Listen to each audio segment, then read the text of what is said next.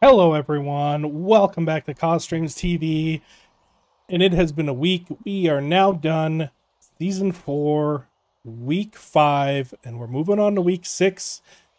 We got a few things to talk about.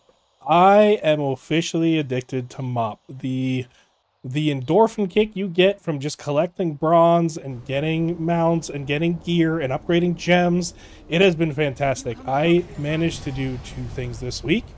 For one, we got our paladin up to level 70 finally. Woo! That was the first character we got up to 70. And then I sat down and went really hard Sunday night to get my Death Knight up to 70 as well. So I made a Dark Iron Dwarf Death Knight, and that is now 70. Before we jump into any retail stuff, I'm going to focus on MOP a little bit because it has been a lot of fun. A couple things have happened in MOP that are kind of funny. So, besides the fact that my DK has all of his rings, I did the achievements that were required to get the amulet, the ring, and the 2 rings. And it's funny because I was doing these raids in heroic difficulty, thinking that that is what this achievement required. And it turns out that is not the case at all. All I needed to do is complete the raids in normal, but the dungeons and scenarios did have to be heroic, which we were able to do. So I was trying to get into heroic raids, and funny enough, I managed to get into a Throne of Thunder heroic, and I honestly have no idea why these people brought me with them. Everyone in the group was over 400 item level. I think my DK at the time was only 260 something. He's still missing his ring, he was still missing his neck, and he's still missing a trinket. But I got taken to this run at such a low item level, and midway through the run I was told, hey, DK, don't taunt off the tank. So I was like, okay, aye, no problem. And of course, at times I would rip aggro off accidentally, and I have no idea how this would happen, whether he got bopped or what. But the boss would turn to me and smack me, and I was trying as hard as I possibly could to stay alive, but it was not happening. So throughout the entire raid, as we were going through it, I kept getting smacked by the boss. I'd go to 100 to 0, and there's in Purgatory, I'd try to heal, I'd get back, and then suddenly I'm dead again. So every single boss, I think I survived Jikun, the bird, and one other boss the entire raid. Every other time I was dead, and I was carried. I have no idea why they brought me, but I was grateful. I was very grateful at the end of the run. It was smooth, but the funny thing is, the Druid and the Rogue basically soloed most of the fights. I couldn't believe it. The Druid was doing more healing and damage, and this is a Bear Druid. He was doing more healing and damage than anyone else in the raid, even our healers. So I inspected him, I took a look at what he was running, and I couldn't believe it. He was definitely 450 plus. It was incredible, but yeah, I was grateful to kind of get dragged along. Literally as it was, because I just kept dying. Every single boss, I'd be laying on the floor. So that after we finished the Throne of Thunder run, I went on and did a Siege of Orgrimmar normal, not expecting the achievement to actually count. So the cool thing is for the raids, you just need to do them in normal. So I was really excited. I did the raid in normal. I ended up getting my final piece. So now I have, on my DK, I have my neck, my trinket, my rings, everything set up. My gems are upgraded. I really just want to play more MOP remakes. I did go on retail. I did do a key on my DK just to get a key on him. It was an 8. We'll take a look at the vault for that later. And I did do Mythic raid on my monk plus 112. But we'll take a look at that later. Yeah, but in regards to MOP, it was a lot of fun. The DK feels very powerful compared to my paladin. Leveling the DK was a breeze. It took about 8 to 9 hours, maybe a little less. But I did mainly dungeons and some quests and the raids. That's it. It was minimal questing as well, right? So it felt really good. I'm going to continue to push on the DK. I really enjoy playing. Obviously, I know Blood well, so I'm going to keep playing Blood. I'm going to keep pushing some raids and content, and that you should see some more of that throughout the week. So something that happened in MOP while I was running Siege of Orgrimmar, there was this really cool nostalgic feeling. Siege of Orgrimmar was actually when I started to kind of connect with people in WoW.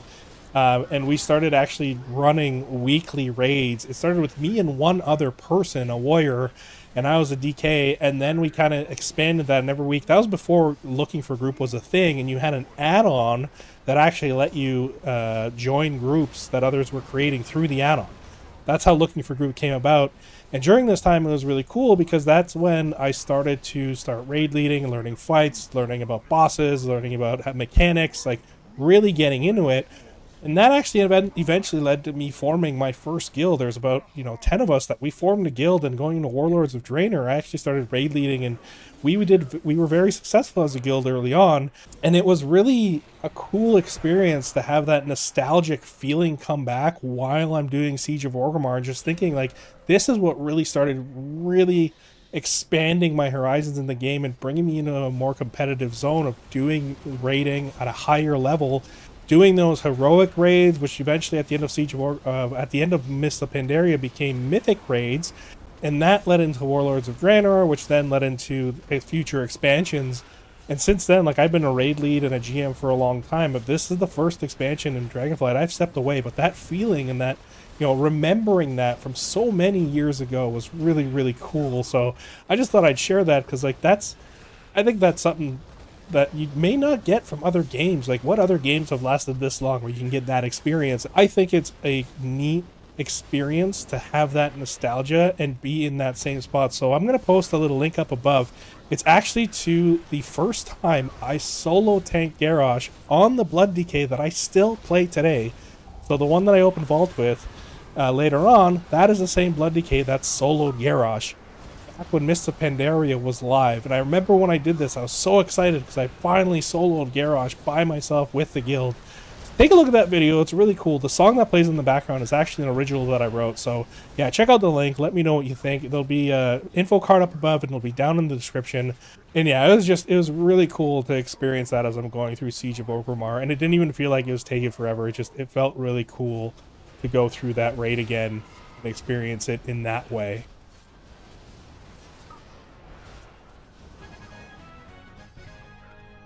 And before we switch gears, I want to show you guys this. I ended up buying a ton. And I mean a ton of mounts from Mop Remix. There's 22, 23, 20... We got 26 mounts here, and I also bought 2 other ones before this started, the 38k ones. We've got the Korkron Juggernaut, so I no longer have to farm Siege of Orgrimmar, and then we also got the Elegon mount, the Astral Serpent, so we also have that. I no longer have to farm Mogashan Vaults on retail.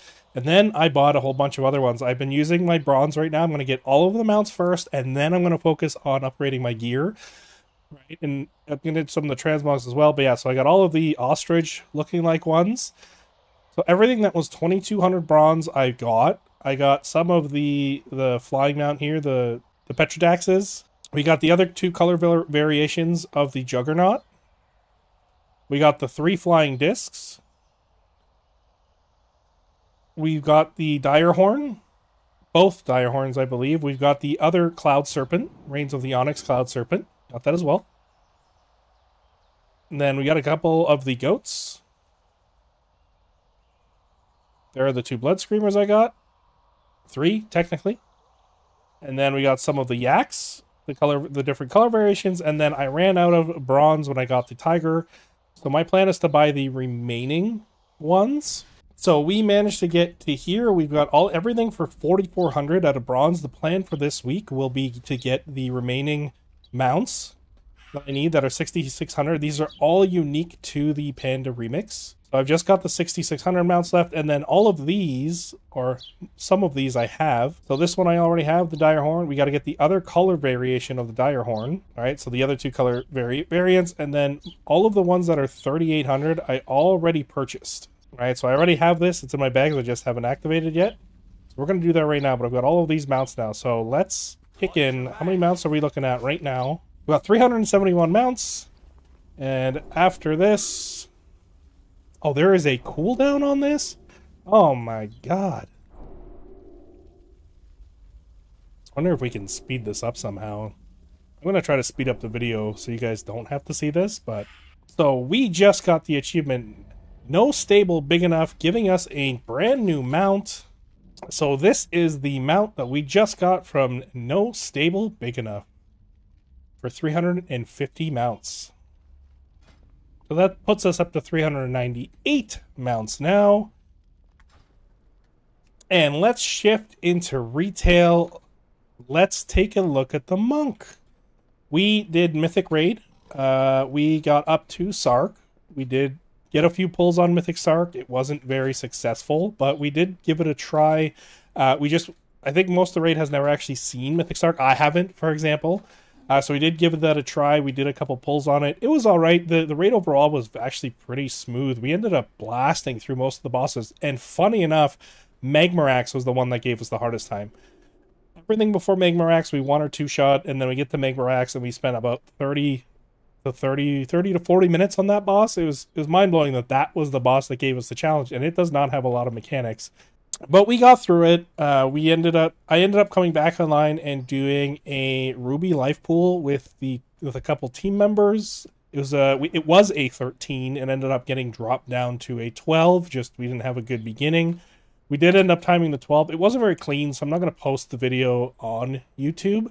But we do have some IO increases. No gear upgrades this week. Taking a quick gander at the gear. No real upgrades. We just did some minor gear upgrading for things that I could max out. I'm still running a 489 ring, so I'm still hoping to get something. Maybe tonight out of a Myrdrasil I can get a Gira's ring. I should also be able to buy one from Boolean. I can use the fillet, the fillet of duty. That is the other ring I'd like to buy. In terms of IO, as promised, we did hit 2753. We're at 2715, and this is just from that 112 ruby. I think I had a failed 8 or 9. It was a low key. So just that one key got us up to 2753. Because of Mop Remix, it's very hard to get on and push keys right now on retail, and my teammates are currently gone on vacation. I'm hoping to get that up a little bit, but I'm making no promises. Mop Remix for life. Let's open the vault as Windwalker and see what we get. So 3 Mythic Vault slots and 1 Mythic Dungeon slot. Alright, so we've got an upgrade to our legs. We got the Mythic Track tier legs, which is really good. Ooh, we got the Bandolier, which is a huge DPS increase, especially in AoE pulls. This is actually a really good trinket, and it's Mythic Track. Would I get it from Agira tonight? It might be worth waiting. We got a Mythic Track chest, what I don't need, and then we also have a Mythic Track back piece, Crit Mastery, which is really good. If I'm doing lower keys, this would be a very fun trinket to have. It does a lot of damage. And then this back piece is just very good because of the Crit Mastery. Much better than what I have now. So take a quick look at what others may be running. Because Awaken's coming through, and this may drop pretty often, or I can get it with a Boolean, I think I'm going to take this cape. This is one of the better statted capes. Higher in Mastery, which is fine. My crit is currently 35%. Mastery 29, verse. There's only... The better option would be a crit verse back piece from somewhere. But like the haste on this is just useless. So for now, I am going to take this cape. That brings us up to exactly 522. I'll enchant it just before raid. But you know what? Let's go do that now. And next up we have the DK. I'm not really going to go over him much. Like I said, I only ran 1 key just to have a Mythic Track piece. We're going to open his vault as Unholy. Let's take a look at what we get.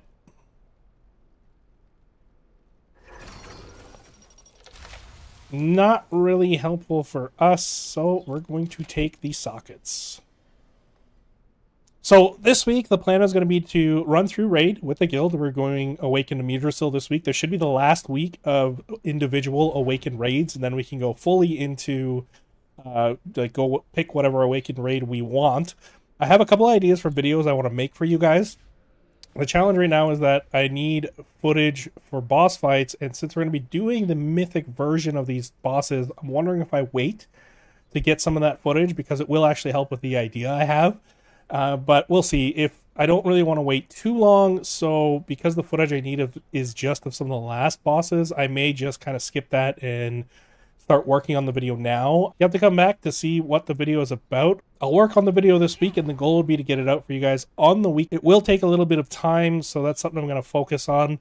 Outside of that, realistically, so I made a dwarf priest and a dwarf Warlock on Pandemix because I'm trying to force myself to play DPS classes because all I ever do is tank.